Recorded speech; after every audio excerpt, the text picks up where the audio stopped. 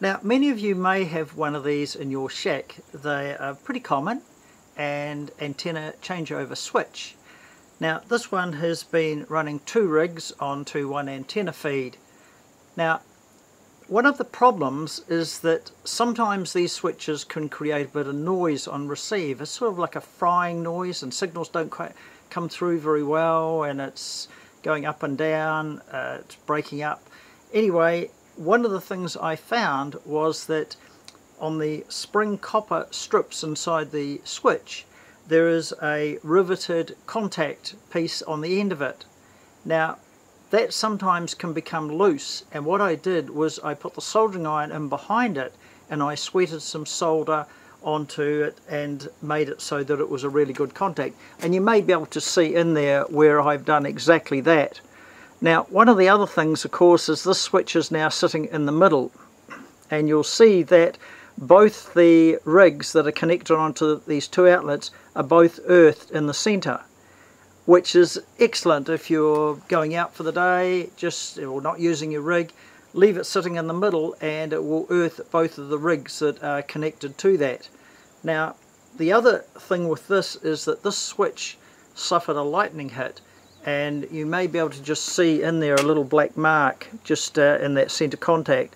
And what that was is that the switch was sitting in the center, both the earths were rigged, and there was a small spark gap between the center, which is the antenna, and the earth, which is the switch, of course, is earth. Now, I have a earth from the switch back to the main earth buzz bar, and I have all the equipment earthed to a common point. Earthing is super important to keep your noise level down. If you've got it a good hard earth, and keeping all of your earths all connected up, I find that's the best way, because you don't end up with an earth loop. Now, we have out in the country here, we have our neighbours and also ourselves have electric fences. Now, having them all on that same earth platform means that there's no earth difference between the earths of the electric fence and the equipment and the mains and all the rest of it. Another thing I do too, we have a iron roof on the house, and I have that earthed as well. Now, it may be getting a bit carried away, but I find that it keeps the noise level down for sure.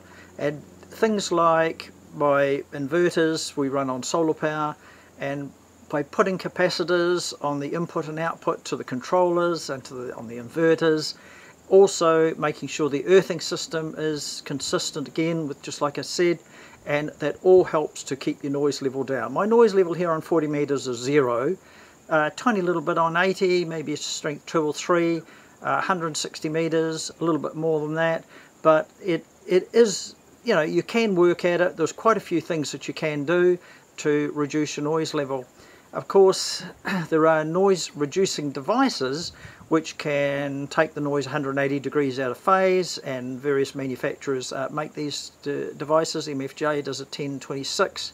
Works well, but generally one source, and if you've got multiple sources coming in of interference, that creates a real challenge, that's for sure.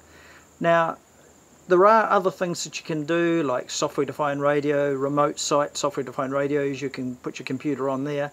So there are things you can do, but you certainly have to work at it. So there we go. That's an antenna switch and a little bit about noise.